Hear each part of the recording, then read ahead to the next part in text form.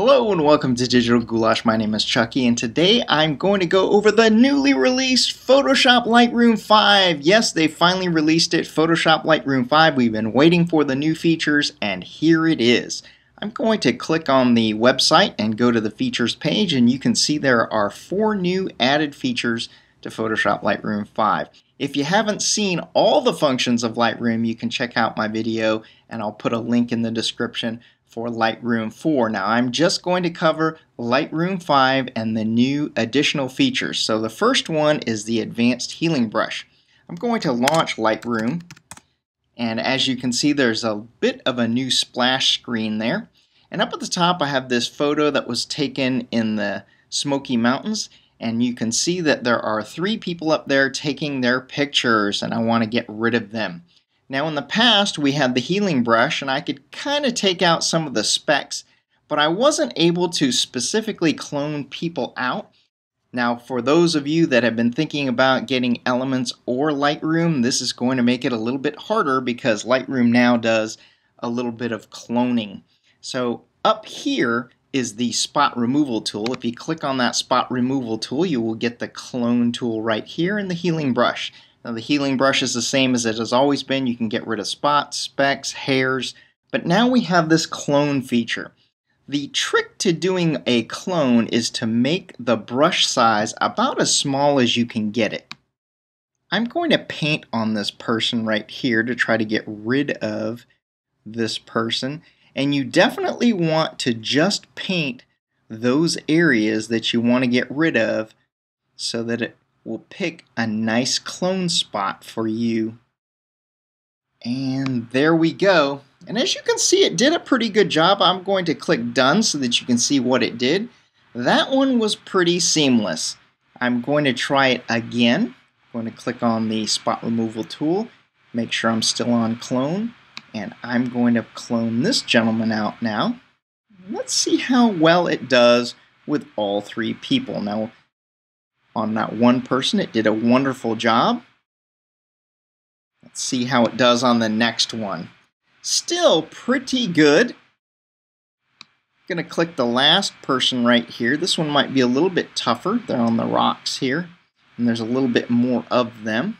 So let's see if I can get the clone tool to work the way it's supposed to. And it's not too bad.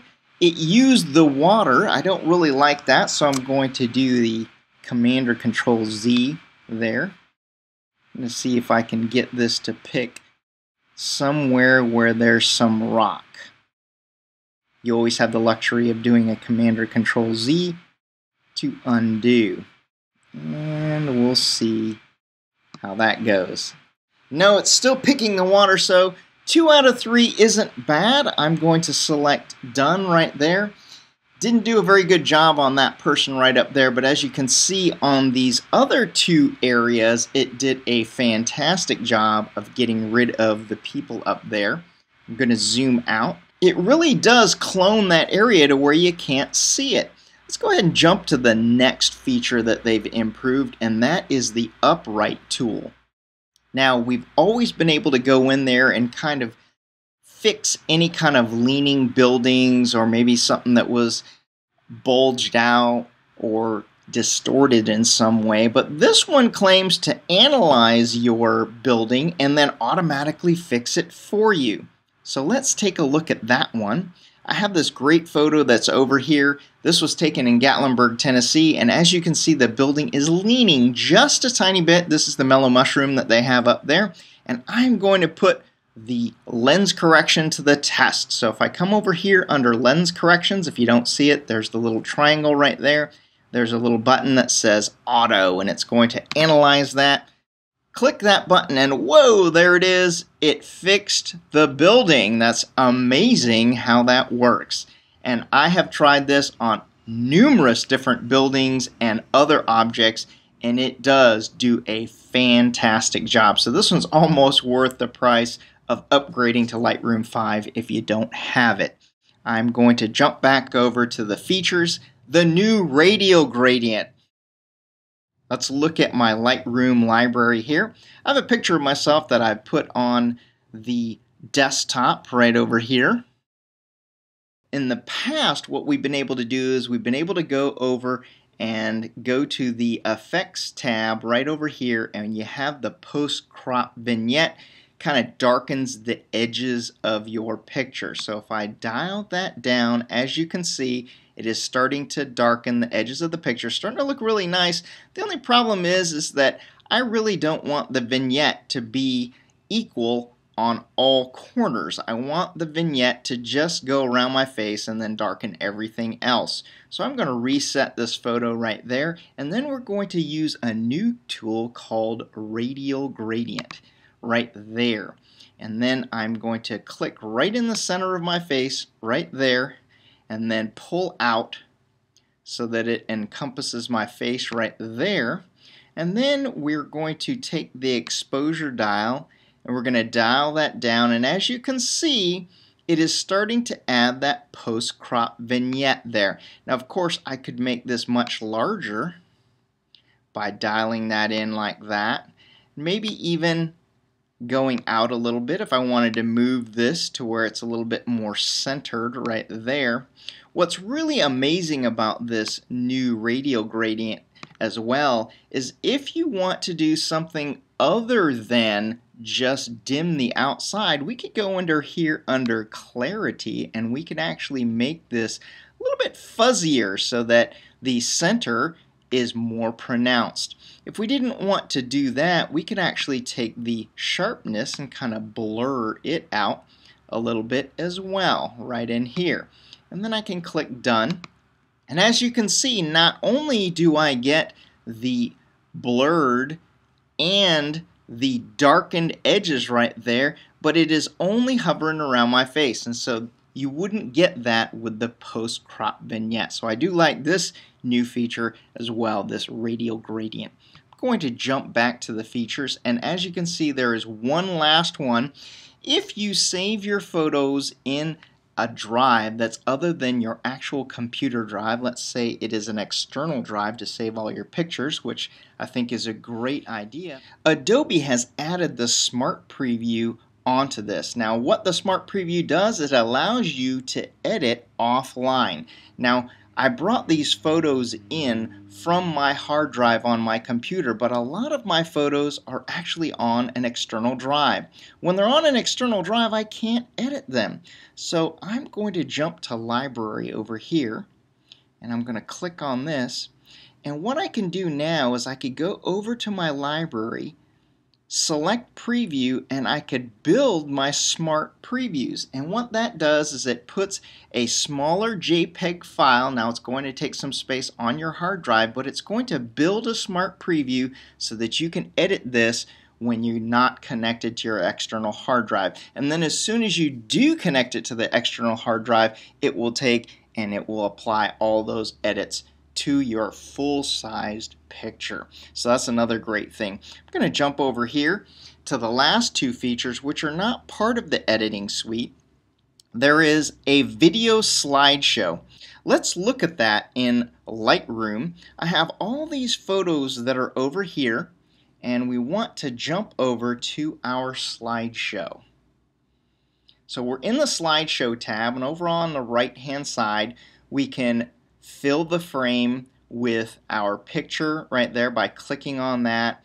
We could give it a shadow, which it's defaulted with a shadow. We could also make the picture a little bit smaller right over here. We could put our name down there, especially if we're a professional photographer wanting to get our name down there. If we wanted to give this video out and we wanted to watermark our name on there, we could watermark this now.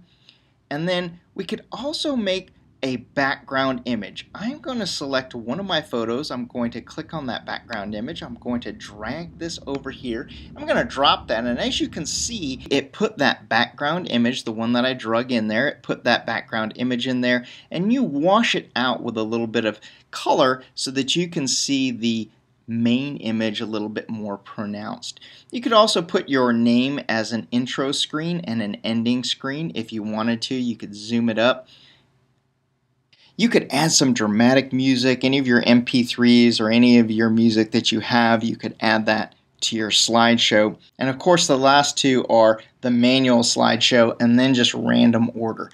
I have already exported the video and exported the PDF and placed them on my desktop. As you can see here, there is this MP4 file that was created. This is a 720p. If I had music attached to this, you would be hearing audio right now, but because of copyright infringement, I did not attach any audio to this. But this is a really nice looking video. You can put this on a DVD, you can put it on a CD, you can make it a 1080p video, you can even make it a smaller video size if you want. I'm going to close that out, and then I'm going to show you the booklet that it made with the slideshow. And as you can see right here, it's a really pretty booklet. This is one that's better suited for electronic files. Now I'm going to show you the last piece to this. I'm going to close this out. And as you can see here on their website, it says new improved photo book creation. Now, it is linked up to Blurb so that you can order your book in printed form. And right over here, I'm going to click on book right there. And as you can see, it is a very nice looking book. You can have a hardcover image wrap. What it will do is it will take two of your images and make an actual cover out of it right here, a front and a back. And then for each page that's there, it will put the picture, and then if there's any kind of metadata, you can go in here and you can change the text on your metadata. You can also add photo text to it, put some captions on it, so that the book will have something on the left-hand side, maybe describing what it is that the picture is. Now over here, you can see that it is 13 pages, and it doesn't give you a price. That's because at the top, I've got this set to PDF, and I've exported this file in PDF. If I wanted to come over here under Blurb, it would go back and it would figure out how much it would cost me, $36.71 in high resolution. Very nice looking book, hardcover with the wrap on it. Now you can go in here and you can just change it to soft cover. You can see that it drops the price down, and then if you want it different sized right here, maybe you wanted a very small picture, it will automatically do the cropping for you on the front and the back, and then it will resize your photos in there. It's going to be $14.91 for a square photo booklet. Those are your added features with Photoshop Lightroom 5. As you can see, the advanced healing brush really does work most of the time. This auto straightening tool is awesome, and I love the radial gradient because you can go in there and you can add not only the post-crop vignette, but you can also kind of blur out your photo. Last but not least, the smart previews that give you the ability to edit offline. It's just great. The video slideshows are a really professional looking video slideshow that you can burn onto a DVD, and as well as the new improved book creation. There was the book creation before.